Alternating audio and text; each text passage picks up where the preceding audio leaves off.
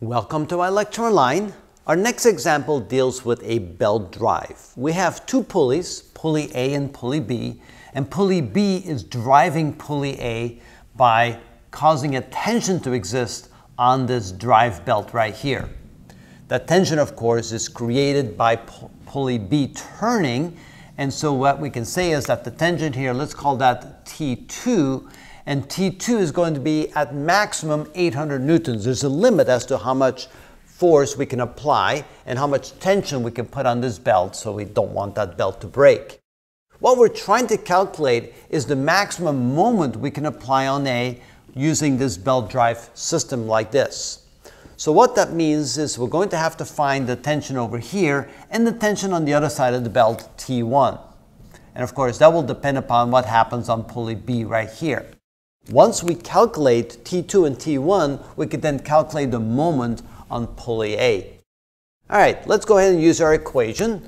We know that T2 divided by T1 is equal to E to the coefficient of static friction times the angle of contact. Now notice if this is a 20-degree angle with the horizontal, we have a similar situation here. This must be a 20-degree angle here and a 20-degree angle there, which means that the angle of contact beta here on pulley B is going to be 180 degrees, which would be half a turn, minus 2 times 20 degrees, which is 140 degrees, which of course we're going to have to convert to radians. We're given the coefficient of static friction and we're trying to find T1. That means that T1 is equal to T2 divided by E to the mu sub s times beta.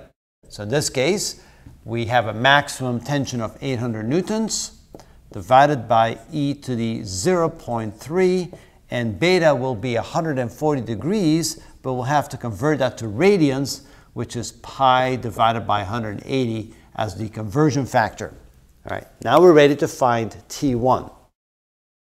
So we have 0.3 times 140 times pi divided by 180, and that becomes the exponent of e to the x. Take the inverse of that, times 800 equals 384 newtons. So T1 is equal to 384 newtons. Now we're ready to calculate the moment we can apply to A. Notice that the tension here is equal to 800 newtons, and the tension here is equal to, that's newtons, and over here it's 384 newtons. So the moment on A is equal to the net tension on that, which would be 800 minus 384, 800 minus 384 newtons, times the moment arm, or in this case the radius of the pulley, which is 15 centimeters, converted to meters, which is 0.15 meters. And that will be the moment, the maximum moment we can apply to A. And so the maximum moment on A is going to be equal to 800 minus 384 multiplied times 0.15, and that gives us 62.4 Newton meters. Quick check. 800 times minus 5 equals, yes. Oh, yeah, 62.4 Newton meters. So again, the way we do that is, this is the pulley that's driving the belt. We have an angle of contact, which is 180 minus 40. We have a coefficient of static friction, and then using the equation that we found, we can then calculate the tension on the other side of the belt if this tension here is a maximum of 800 newtons. Notice that this pulley will be turning in a clockwise direction, pulling on this belt, and there'll be less tension on this side because of the difference in tension on both sides of the pulley. That difference in tension then applies to this pulley, and then we can find the moment by taking the difference in the tension times the moment arm. That's how it's done.